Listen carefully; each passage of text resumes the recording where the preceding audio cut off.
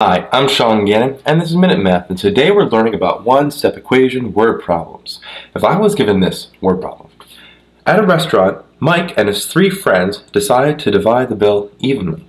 If each person paid $13, then what was the total bill?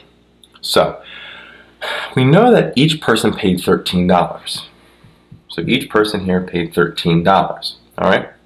If the total bill, let's call that B, was divided evenly between Mike and his three friends, a total of 4 ways, we now have an equation. $13 each person equals a total bill divided by 4 ways. So let's go solve this.